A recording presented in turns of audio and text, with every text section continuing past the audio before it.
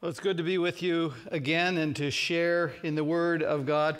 I'm thinking of some of the great figures that we are confronted with in Holy Scripture. Thinking of the Abrahams, who, God said, go, leave your family, leave everything that is common and comfortable for you, and just go. And he didn't tell him where he was going. And just to see his act of faith in moving at God's command. Moses,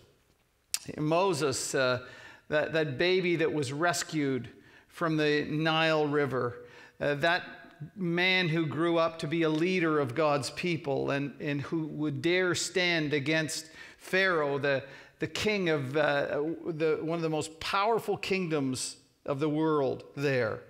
I think of Joshua taking over for him and leading God's people into the promised land. And David and Goliath and Elijah and 450 prophets of Baal, and he's standing against them. And we think of these great men and women of God, of Peter and James and John and Paul and what they did. But I want to give us here a little bit of a corrective. We see these people as the heroes of our Bible, heroes of holy history. And we need a correction here, and here's the correction that I want to offer to you. We need here to understand that the true hero of Holy Scripture and of all of history is not these great men and women of God who've stood up. It's really God. The real hero of the Bible is really God. He's the star. He's the leading character. He's the sovereign God. He's the one that is in control. He's the one who is above all. And we need to recognize and understand that. And I want to point your attention to something that we often hear spoken in the services, and as we talk about God, we talk about the sovereignty of God. The sovereignty of God. What does that really mean? What is the sovereignty of God? I've just crafted a bit of a definition here. The sovereignty of God is God as creator. He made everything. A sustainer. He has so wonderfully kept all the universe glued together so things don't go flying out of their orbit. He's the sustainer of everything. He possesses all authority. He doesn't have to answer to anyone. He has all authority. He has all wisdom. He has all power. So not only does he have the authority to do what he wants to do, he has the power to accomplish that, to accomplish whatever he desires and for his own purpose. Wow, that's huge. That's a picture of God. And I just want to show you a couple places where we see this in Scripture, the sovereignty of God, and understand something about it. In Daniel chapter 4, the great ruler over Babylonia was Nebuchadnezzar, King Nebuchadnezzar. He did not acknowledge God, and so God smote him with insanity. And for 7 years, this greatest of kings is wandering. He's eating grass. He's got his fingernails are grown like talons. His hair is all matted. And he's an embarrassment that they hide away. And after 7 years, God restored him, his sanity to him. Listen to what he says, what he learned about God through this whole time in Daniel chapter 4. He says this. At the end of that time, I, Nebuchadnezzar, raised my eyes toward heaven, and my sanity was restored. Then I praised the Most High. I honored and glorified him who lives forever. His dominion is an eternal dominion. His kingdom endures from generation to generation. And all the peoples of the earth are regarded as nothing. He does as he pleases with the powers of heaven and the peoples of the earth. No one can hold back his hand or say to him, "What have you done?" Wow, what an incredible testimony of this man who has confronted and seen who God really is. Hey, listen what it says in Psalm 115, verse 3. Our God is in heaven. Here is his sovereignty. He does whatever pleases him.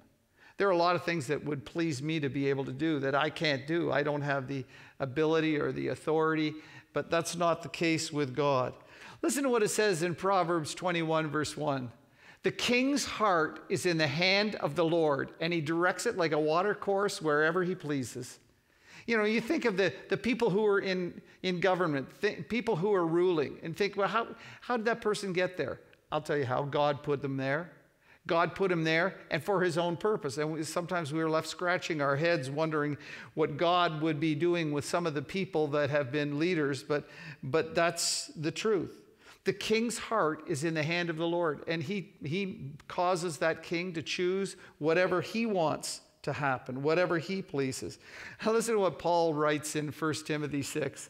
This is incredible. God, the blessed and only ruler, the King of kings, the Lord of lords, who alone is immortal and who lives in unapproachable light, to whom no one has seen or can see, to him be honor and might forever. Amen. Isn't that incredible, these pictures that we have of God and who he is? In Ephesians 1:11, it says this, in him, that's in Jesus, we were chosen, having been predestined according to the plan of him who works out everything in conformity with the purpose of his will. It's what he wants to happen. He makes sure that it happened. Now, I'm convinced that we really don't know how great God is. What our knowledge of God is so limited compared to who he is and what he is able to do. We can't comprehend with our finite minds how incredible this God is, how absolutely mind-shattering he is in his control and his purpose for all things. Here's some of the things that God is in control of. Think of this for a second. He's in control in that he rules over everything. He has the power and authority over nature. You ever see Jesus? There's wild storms they're caught in. They're fearful of being drowned. And he says, be still. He has control over all nature. He has control over all kings and earthly rulers. He has control over history. In fact, he's guiding history to its determined end that he's decided for that. He's over angels and demons. He's even over Satan. Do you know that Satan can't do anything that he goes to ask permission to God for? And God will finish him in due time as well. It's incredible, the power and the authority that he has. And I think that we don't fully appreciate this. But I want you to just think for a moment with me how important this is to us as Christians. I'll tell you, one of my favorite verses is Romans 8:28. And we know that in all things good, all things tough, all things difficult, in all things, God works for the good of those who love him and who have been called according to his purpose. See, if you're a believer, if you've responded to his call, if you're one of those who love him, and you're a child of God, then he wants you to know that he has control over everything in your life, everything surrounding your life, and all the things that touch your life. He wants you to know that in all of these things, he's working. And he's working for your good. And I know sometimes I don't feel like it's my good, because sometimes I've gone through some difficult times and experiences. But we come to understand that these things aren't random. Now, Gerda and I are going to be relocating to London. And so we were trying to buy a house in London. And real estate there is crazy, like the real estate is here. And we're trying to buy a house. And we just totally committed this to the Lord. We said, Lord, we don't know what your purpose is for us in the future. We don't know what you want to do with this. But we trust you. And so we prayed and committed that to the Lord. And we would go and see a place and we think, yeah, that's a really nice place. We'd like to put in an offer on that. And we might be a distant third on it, or we might miss it by a little bit. And it's frustrating. You went house after house after house after house and getting turned down. But you know what? We weren't fearful. We weren't despairing. We said, look, that wasn't God's place for us. We've committed this to him, and we trust him in that. And so house 5, ching, that was the one that God had. And so we have this understanding that God is working in our lives. And these aren't random happenings. These are done. And I don't know what the Lord will have for us, but I know that he has something for us. And I don't know who our neighbors are or what that will mean or any of those things. But that's everything that happens in our life as Christians has a purpose under God. You know, listen to what Philippians 1:6 says. Paul says, being confident of this, that he who began a good work in you, will carry it on to completion until the day of Jesus Christ. Isn't that incredible? He started you on your journey. He called you. He warmed your heart. He opened your heart and brought you to himself. He started something with you, and he will carry it on until the day of Christ Jesus. That's till he comes again. Listen to what Philippians 2 says. Continue to work out your salvation with fear and trembling. God has done something for us, and he wants us to respond by living our lives the way he wants us to. But he says this, for it is God who works in you to will and to act according to his good purpose. Isn't this incredible? That God is working, again, an affirmation. He is sovereign, he's in control, and he's working his will to act according to his good purpose for us.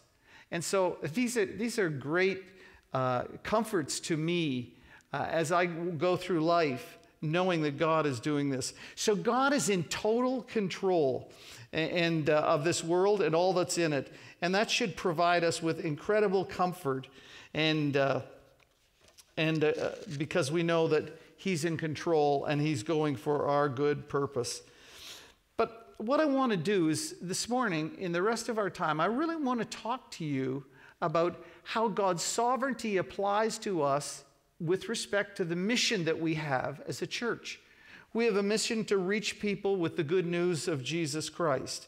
And we need to know as we go through, particularly our focus has been in Luke Acts, that as we go through these things, that God is in control. God the Father, God the Son, and the Holy Spirit are all working for our focus and what we do and what we are on. And we have a mission. And in this mission, God calls us to understand his sovereignty in this area. He's given us a command. Go and make disciples of all nations. That's our command. In going down through this, he's given us this holy commission. But he says, I'm going to be with you. It's okay. I'm giving you a task that is, well, let's say impossible. But it's not impossible with me, because with me all things are possible. And so I just want to show you, and I'm going to go through some of this for you a little quickly. So you just, hang on and go with us. The sovereignty of God in evangelism. The sovereignty of God, the control of God when it comes to our mission, our outreach. And when we look through the book of Acts, if you want to look and ask who is the hero in this, you'll come away saying the hero is God. As great as the people are and wonderful who were a part of the building of the church, it's God, and his fingerprints are all over the book. And the first thing I just want to point out to you is this, that God has a plan. God has a plan. And this is interesting because we're confronted with this in all of what's happening here. In Luke 1:1, it says that many have undertaken to draw up an account of the things that have been fulfilled among us. So he said, Luke, Acts are really one work, 2 volumes. So the very first verse of Luke, he says this: many have undertaken to draw up an account of the things that have been fulfilled among us. In other words, he's writing a history of the church and what God is doing in this. But there's one little word in there that I want to make you aware of. And the one little word is this: fulfilled. First few words of the whole 2 volumes. I'm drawing up an account of the things that have been fulfilled among us. Well, what is he talking about when he's talking about fulfilled?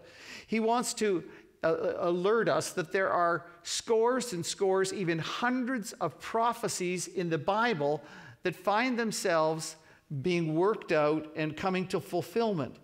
And God has a plan. God has a plan right from the beginning.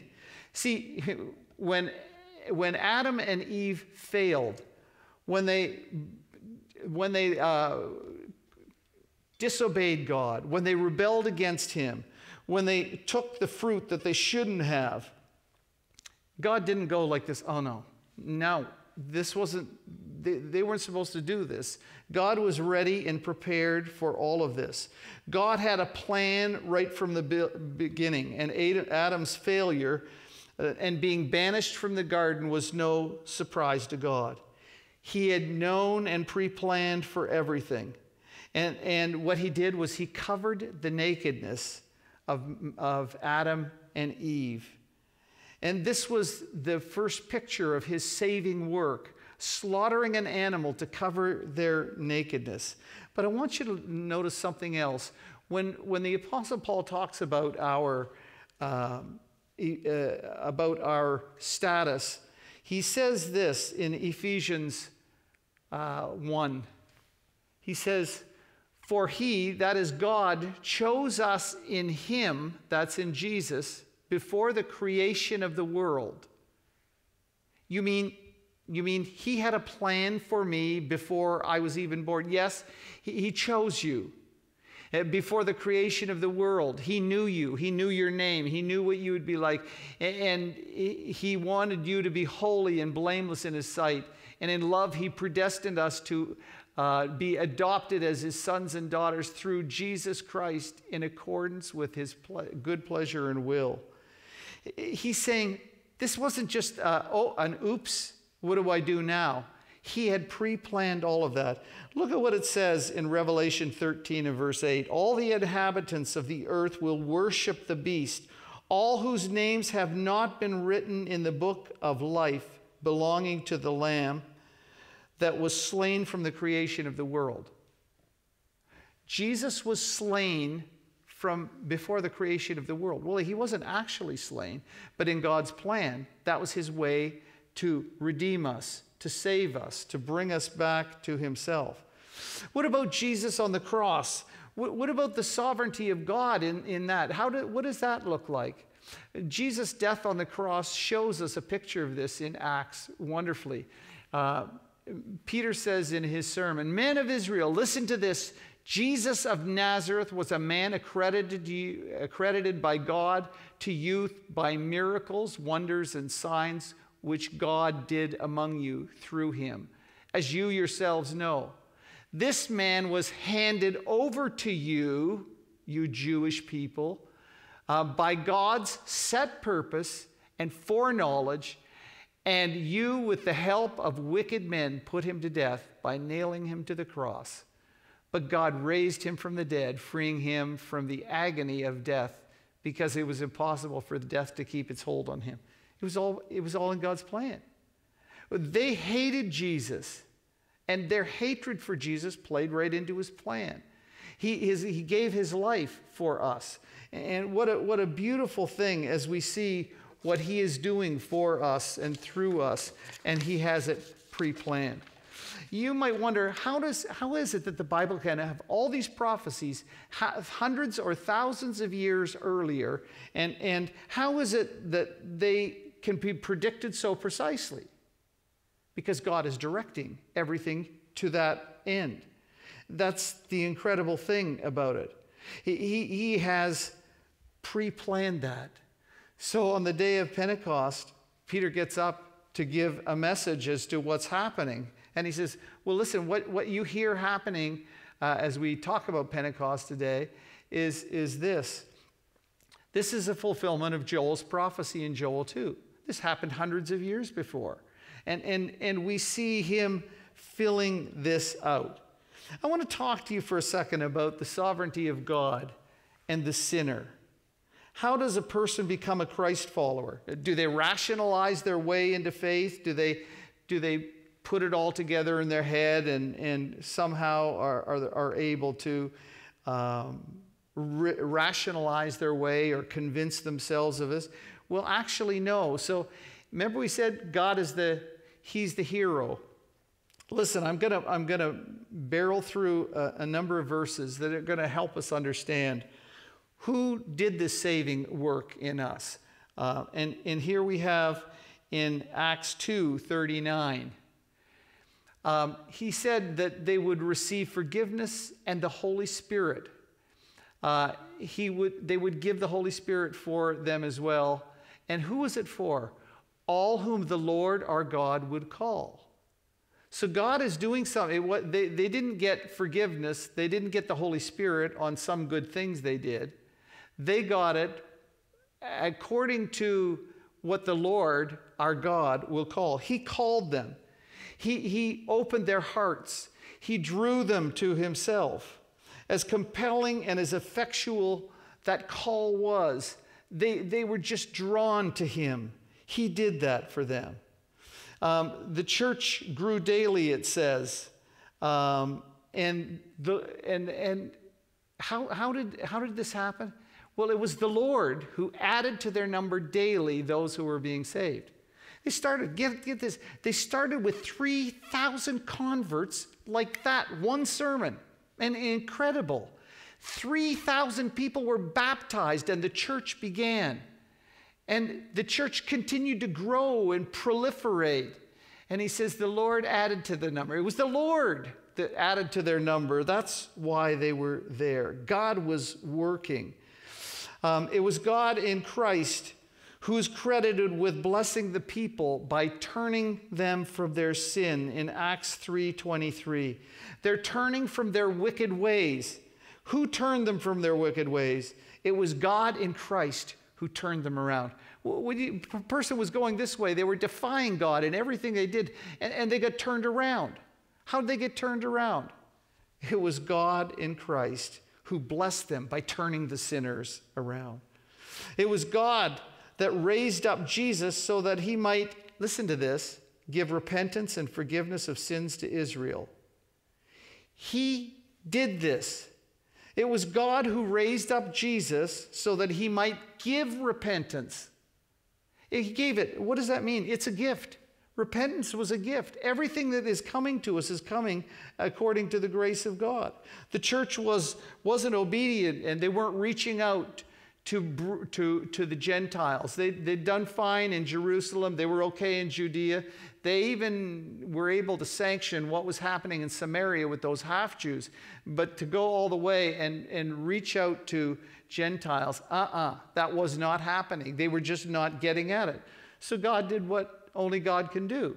He gave visions, angelic visions. He gave words from God to this party, Cornelius, who was searching, and Peter, who was resisting, and put the whole thing together. God granted, listen what it says in Acts 11 and 18. God granted that even the Gentiles repentance to Christ. What is he saying? He's saying God granted it. God gave repentance to them. When the gospel was going into Europe for the first time, it was God by the Holy Spirit who redirected Paul and his entourage from going into Bithynia. No, they had a call, a vision of a man in Macedonia calling, "Come, help us." And Paul took that as a sign that he was to go there. And so one of his first times there with them, he heard that there was this prayer meeting with a bunch of ladies down by a river. And he goes there. And it was there that he met Lydia, this businesswoman. And Paul gave the gospel to them. And Lydia became a follower, the first follower of Christ in Europe. And so we find this statement, though. How did this happen? And in Acts 16:14, it says this: the Lord opened her heart to respond to Peter's message. The Lord opened her heart. Peter couldn't, or Paul couldn't open her heart, but God could. And the Lord did that. And when they went back to Pisidian Antioch, where a number of Gentiles became believers, Luke says this in Acts 13:48. When the Gentiles heard this about the gospel being available to them, they were glad and honored the word of the Lord. And listen to this: and all who were appointed for eternal life believed. God is front and center in everything that's happened. He chose them. He worked in them. He opened their heart. He's the hero. And as much as we appreciate the Apostle Paul and all these other leaders, God is the leader. He goes to the city of Corinth. He's there in Corinth for some time. And he's having a lot of opposition here. And here's what Jesus told him in the night in Acts 18:10. He said, "Don't be afraid, Paul. I am with you, and no one is going to attack and harm you, because I have many people in this place." Paul, he says, I know you got a lot of opposition, but hang on. Don't be afraid. Keep doing what you're doing. I have people here. I have people that I want to bring into my family. At the Jerusalem Council, when they're trying to figure out what to do with the Gentiles, the Apostle Paul would tell them it was through the grace of our Lord Jesus Christ that we're saved, just as they are. It was grace. What does that mean? It means that we're saved, not by our efforts, but we're saved by God's gracious outreach to us and our putting our faith in Him. And it's not of works, so that none of us can boast. I want you to think, we talked last week about the Apostle Paul. Here's the guy that we said, he's impossible. There's no way this guy would ever become a Christian or follower of Christ. He's going to be on us, and we've got to stay away from him. And God showed there's no nut that's too hard for me to crack. There's nothing in him. It's only we see the sovereign work of God. And I want to move past there to the sovereignty of God and the evangelist. We've seen that God is at work to bring people to himself. God has chosen us to represent him. He's chosen us to be his ambassadors. He's chosen us to speak his word. And I don't get this, frankly. It seems like a plan that is doomed to fail. God is relying on partnering with us so that he would do the heavy lifting, but we've got to share the message. We've got to live the message and all of that kind of thing. And to me, I mean, look at how unreliable we can be. Look at how intimidated and how fearful and lazy and self-centered and thoughtless and lacking compassion. How is God expecting to do his work, to fulfill his mission with people like us? I know my falters and failings. It doesn't sound like a good plan, except this awesome, powerful, sovereign God is the one who commanded us, "Go make disciples of all nations. And lo, I'll be with you always, even to the end of the age." I will be with you. Is it a good plan? Well, it's his plan, and that's how he's chosen to work. And I want to encourage you in this. This is the God who said, "You will receive power, dynamite, after the Holy Spirit comes on you, and you'll be my witnesses in Jerusalem and Judea and Samaria and to the ends of the earth. We don't have time to survey all of what the Holy Spirit does in the book of Acts. But when we read through, we see that God, in every instance, is the healer. And I want you to know that God never asks us to do something that he doesn't equip and empower us for. And Paul and Barnabas report back to the church at Antioch. And they'd been sent out by that church, and so they're going after their missionary journey to come back and tell them what has happened. And on arriving there, they gathered the church together and reported, listen, all that God had done through them and how God had opened a door to the faith for the Gentiles. It was God. God had done this. They were servants. And I know this can be so daunting for us. We're looking for spectacular people, gifted people, people who can really do something. And we would see that as a very small fraction of the people in the church. But that wasn't how it was supposed to be. It was supposed to be for all of us, that all of us would be engaged in that we would be an army of missionaries and people who are sharing the good news. I was deeply touched when I'd heard the story of Philip Johnson. He was a law professor at University of California, Berkeley campus. He was going through some breakup of his marriage. He was on the law faculty, a brilliant lawyer. And here he is now with his 2 kids, his wife, kids are going back and forth. And his kids wanted to go to this program at a church, a daily vacation Bible school, a club, just like some of what we do. And he went for his kids to watch their little program, and the pastor got up at the conclusion of that and just gave a very simple invitation to trust Christ. You know, God used that child's thing to take this intellectual, highly intellectual person to open his heart and to trust Christ.